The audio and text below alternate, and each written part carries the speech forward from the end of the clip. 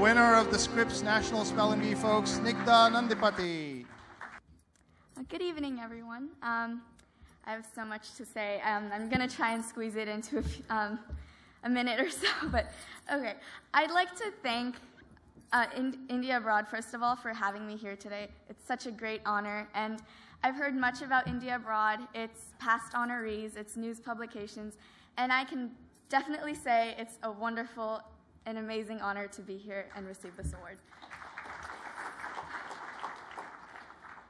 As for spelling, I had a love for words ever since I was little, and with the help of my parents, I was able to take that interest and make it into a goal for me to achieve.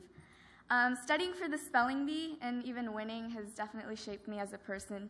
I've learned so many lessons that I will never forget, and I've acquired so many skills and traits that will no doubt be useful to me later in life. I've learned to speak comfortably in front of audiences, like now. I've learned to manage my time wisely after hours and hours of preparation. And especially, the most important thing I've learned is to never give up, to keep persevering even during the hard times that you come across during your journey. I faced many hard patches during my study regimen, but my family encouraged me to keep going, and I was able to push myself forward. I'm very grateful to my family, my friends, my community, my peers, my school, a lot of people, for supporting me and helping me to achieve my goals.